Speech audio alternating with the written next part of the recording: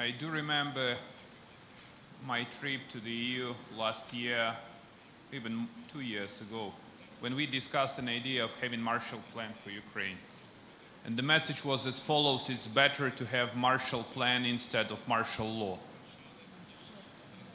And what we are doing, we are trying to grab the support from all our partners, the United States of America, and we truly appreciate everything you are doing for us, European Union, Canada, the UK, G7 member states, all EU member states, and everyone who contributed for the future of Ukraine. The thing is that we are not just begging for cash. Give us another loan to repay the previous one. It won't work. What we need in this country, we definitely need to weather the budget storm that is ongoing, but we did a lot in order to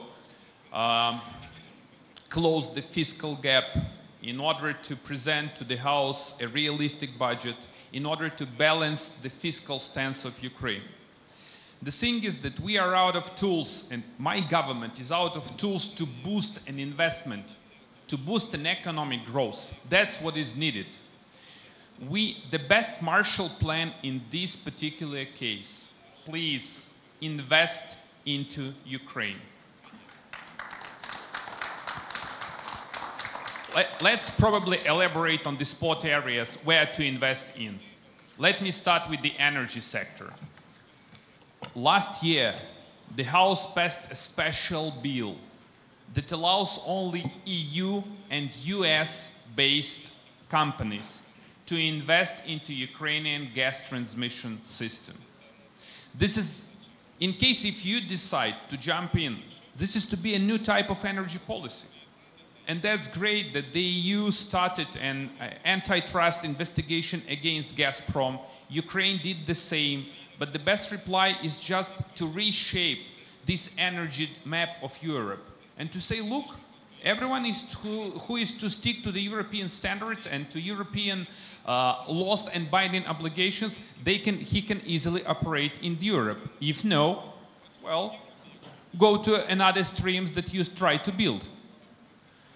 Agricultural sector, and this is another key area for our future and joint cooperation with everyone who wants to invest into Ukrainian economy.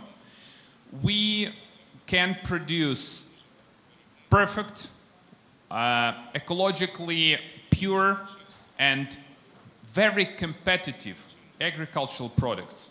What we ask for investment. Investment in Ukrainian agricultural sector. We truly commend and appreciate our, I would say, educational collaboration with the European Union.